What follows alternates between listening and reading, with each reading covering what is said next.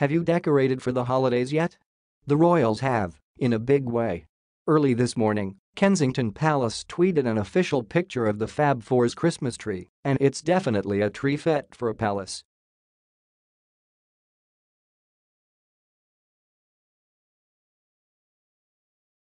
The tree in question isn't inside the palace walls, with tons of gifts for the youngest royals, Prince George, Princess Charlotte, and baby Prince Louis, under it. Not that the presents would last long under the tree. Prince William famously outed George as an early present opener, a naughty habit he inherited from his late grandmother, Princess Diana.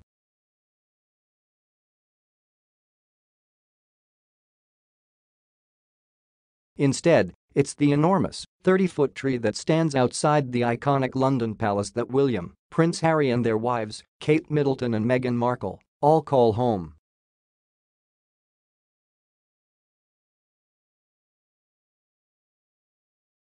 Earlier this month, the Historic Royal Palaces Group, the organization responsible for maintaining many of England's palaces, including, obviously, Kensington, tweeted a video of the process of erecting the larger-than-life tree.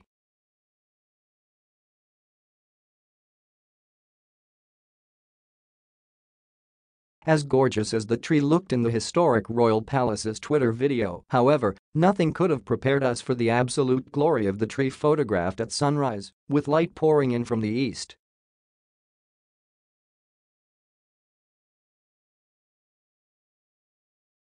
The theme of the tree's decor is best described as gold luxe, and nothing has ever been more fit for royalty.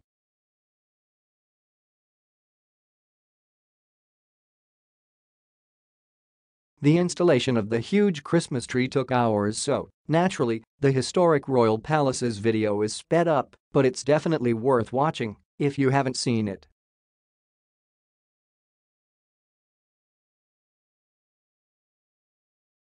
Now all we need is a photo op of George and Charlotte with their jaws dropping as they see the tree for the first time, and Christmas 2018 will basically be complete.